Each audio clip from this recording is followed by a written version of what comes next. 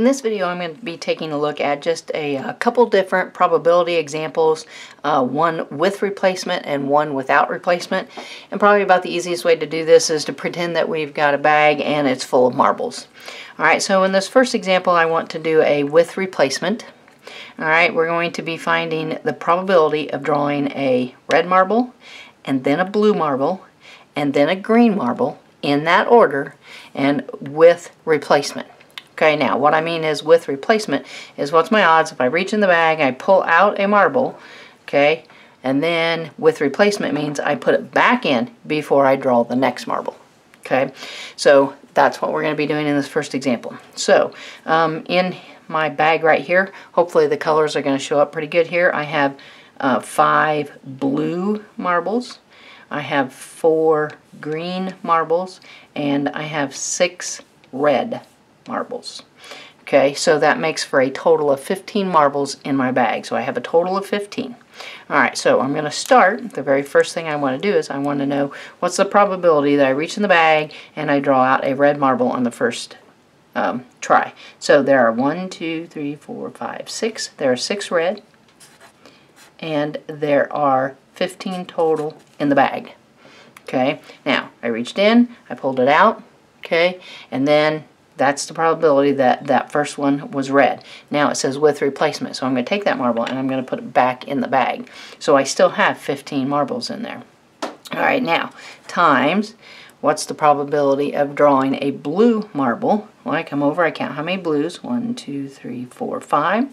So I've got 5 blue marbles, and since it was with replacement, I put the first marble back in, I still have 15 marbles. So 15 on the bottom. Okay, now I do it a third time. What's the probability of getting a green marble? Well, there are 4 green marbles, and there is still a total of 15 because it was with replacement. So when I pick that second marble out, I put it back in the bag, which still leaves me a total of 15 in there. So that's 4/15. Alright, this is straight multiplication. You're going to multiply across the top, you're going to multiply across the bottom. You're going to get 120 across the top if you grab a calculator on that, and across the bottom you'll get 3,375. So that's your probability. If you want to write it as a decimal, you can convert it to a decimal, which means it's about 0.035 repeating, and if you needed to write it as a percent and show that as a percent, you could say about 3.5 repeating percent. Okay, so that's the concept of with replacement. Okay, now let's do the exact same thing, but this time let's do without replacement. Okay, so the question is, what's the probability of drawing a red marble, and then a blue marble, and then a green marble, in that order, without replacement?